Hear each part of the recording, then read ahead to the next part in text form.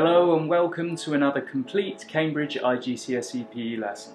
The fourth topic in Chapter 6, Components of Fitness. As always, we'll cover absolutely everything you need to know for your exam, and today you need to be able to recognise the components of health-related and skill-related fitness, and to explain the links of these components to performance of sports and physical activities. In topic 6.2, we learned that fitness can be defined as the ability to cope with the demands of the environment. Environmental demands vary for all of us, but are particularly high for elite athletes who require a specific set of finely tuned attributes if they're to perform at the highest level. These physical attributes are known as the components of fitness, and athletes rely on different components depending on the nature and requirements of their sport. For example, weightlifters need strength to be successful, while marathon runners rely on endurance or stamina so that they can maintain pace over long durations. There are 10 components you need to know and 2 separate categories into which they can be sorted. Health-related components are those that relate directly to our health and meeting the demands of everyday life.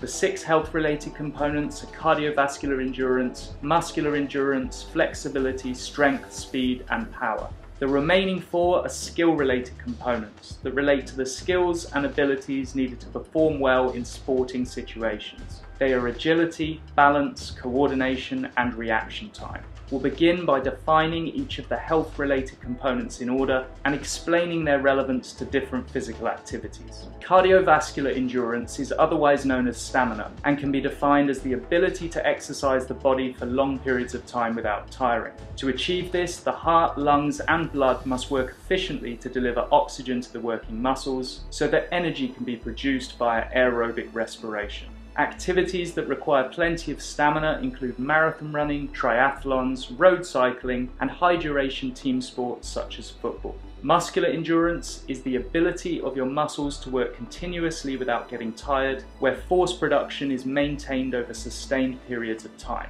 Physical activities that rely on muscular endurance include those that use the same muscle groups repeatedly, such as rowing, cycling, and rock climbing. Flexibility is our third component and can be defined as the range of movement possible around a joint. It relies on the elasticity of muscles, tendons, and ligaments, and is particularly important for swimmers performing the butterfly stroke, gymnastic actions such as the splits, and when throwing a high side kick in taekwondo. Next we have strength, which is the ability to exert the maximum amount of force in one go. Static strength involves isometric muscular contractions and can be seen when scrummaging in rugby or holding the barbell during an Olympic lift. Dynamic strength, on the other hand, involves isotonic contractions and is required by gymnasts performing a ring routine or when a striker attempts to hold off their marker in football. Our fifth component is speed, or the ability to perform a movement quickly. Speed is important for sprinters who need to cover a set distance in as short a period of time as possible, but can also be seen when pitching in baseball, releasing a javelin, or serving in tennis. Our final health-related component is power, or the ability to perform strength exercises at speed. Discus throwers require strength to move the resistance of the discus, but must do so quickly or explosively if a good distance is to be achieved. Power is also essential for explosive actions such as dunking in basketball or throwing a punch in boxing. Now we only need to cover the 4 skill-related components of fitness, and we'll take a look at agility first. Agility is the ability to change the body position quickly under control and is important for physical activities that rely on changing direction at speed. Dribbling in football is a great example of agility in action, as players need to make quick directional changes to evade defenders whilst maintaining ball control throughout. Number 2 is balance, which can be defined as being able to maintain a position either static or dynamic.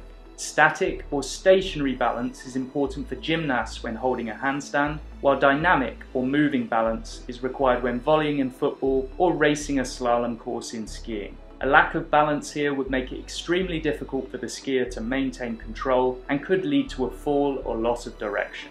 Coordination is the ability to use 2 or more body parts at the same time and is essential for most fundamental skills. For example, a table tennis player uses their feet for balance and their arms, hands, and eyes to ensure the ball connects with the center of the bat. Our final component for today is reaction time, or the time it takes to respond to a stimulus. Reaction time is particularly important when responding to the starter pistol or buzzer at the start of a sprint or swimming race, but is also required for team games when a performer only has a very short period of time to react. Returning a fast serve in tennis or taking a sharp catch in cricket are great examples of reaction time in action. Well done, you've just covered everything you need to know on topic 6.4, the components of fitness. Take some time now to revise each of the 10 components and come back next time for lesson 5 on fitness testing. As always, I hope you found this lesson useful and I'll see you in the next one.